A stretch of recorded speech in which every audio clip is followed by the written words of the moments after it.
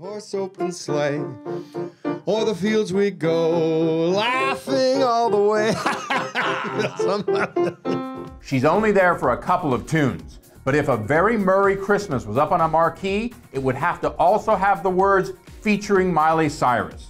Debuting on Netflix on December 4th, the nearly one-hour one-off from the almost universally beloved Bill Murray and director and co-writer Sofia Coppola is a bit of a hard slog at first. But if you can make it through the figurative snowstorm of the first half, then put your red Rudolph nose on, because that's when the real fun arrives. This is Meta Murray, with Murray playing a character called Bill Murray. And you're either in on the joke and digs at his own beloved and contrarian celebrity public persona, or, well, you're stuck like a New Yorker in the blizzard that shuts down the live Christmas special that kicks off this actual special.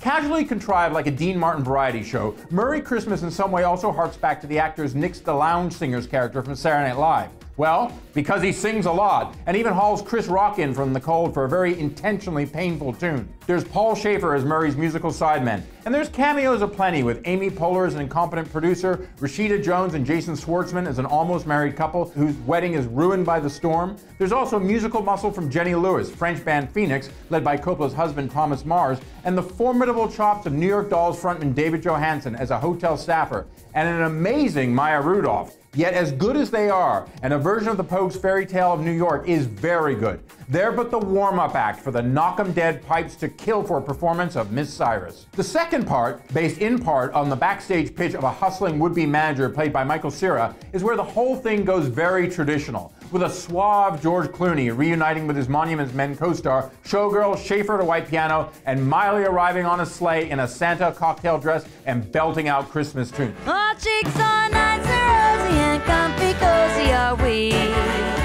The sometimes enfant terrible may be miles from her clean-cut Hannah Montana years, but man, she is playing classic, pure, and wink-wink saucy star here. And that voice, look, I gotta tell you, I'm a new convert, and I actually already liked her album with the Flaming Lips. So here's what to put under the tree for A Very Merry Christmas. Come for the headliner and a bit of fun, but stay for Cyrus and a voice that could put any Scrooge in the Christmas spirit. I'm Dominic Patten for Deadline Hollywood.